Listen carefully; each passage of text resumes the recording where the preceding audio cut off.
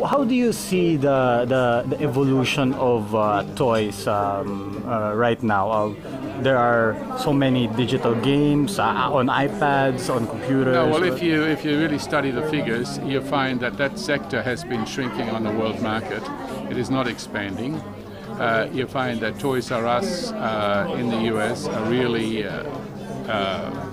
feeling the financial squeeze on the electronic side. Okay, and there has been resurgence in Lego are having their best year ever now. Lego has just now replaced #2 in the world in Hasbro. Now, before it was Mattel, Hasbro, now it's Mattel.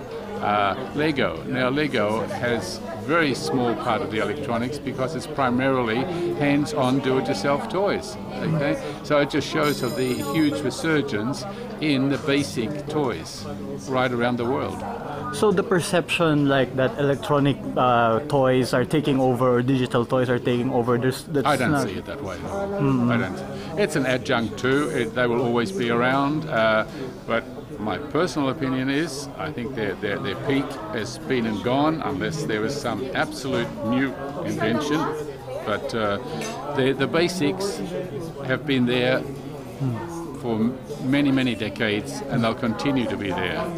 And especially in our area where HANSA produces the plush toys of high quality, which are primarily animal reproductions, and everybody loves animals. So right around the world, there's no difference. Anywhere you go, kids love animals, adults love animals, and we just produce realistic animals in a plush.